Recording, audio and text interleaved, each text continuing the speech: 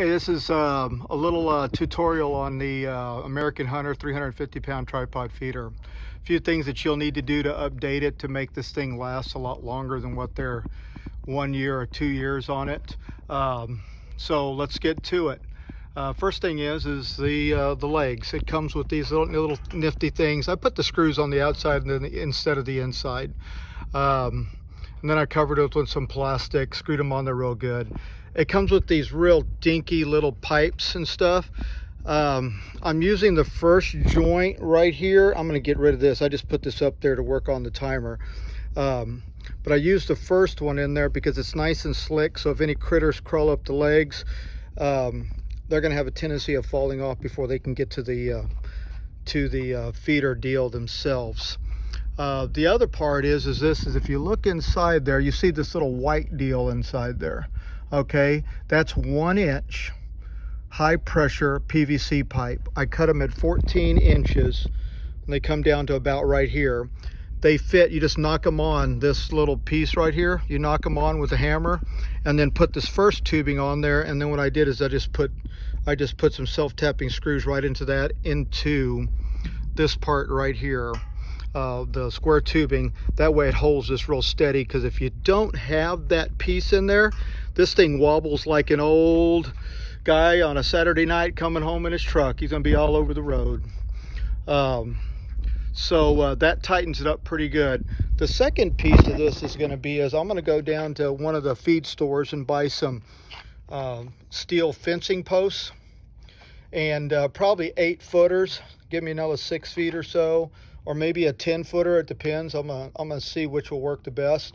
But where I'm putting this feeder, we got hogs, and hogs have a tendency of tearing up feeders. Okay, so you need something steady, something in there, because them little boogers are they're just tough on all equipment that you have out there.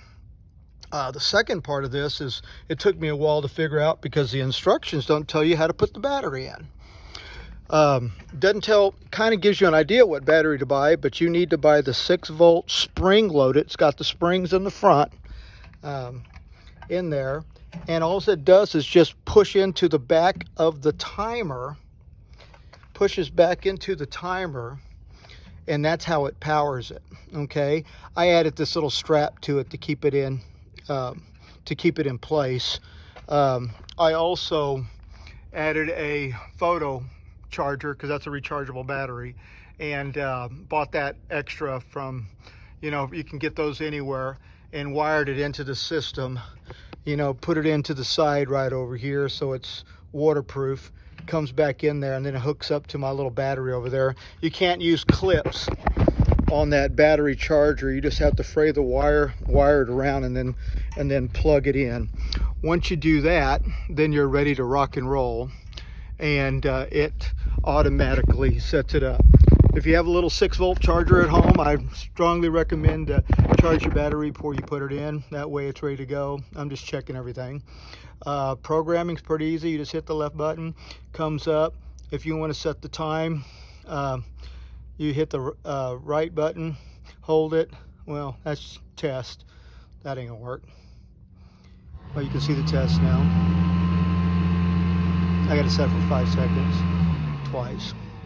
Okay, so I have it, if you can see up here, I have it set at the custom setting. It comes with presets. I got custom 1 and then I got custom 2 at different times.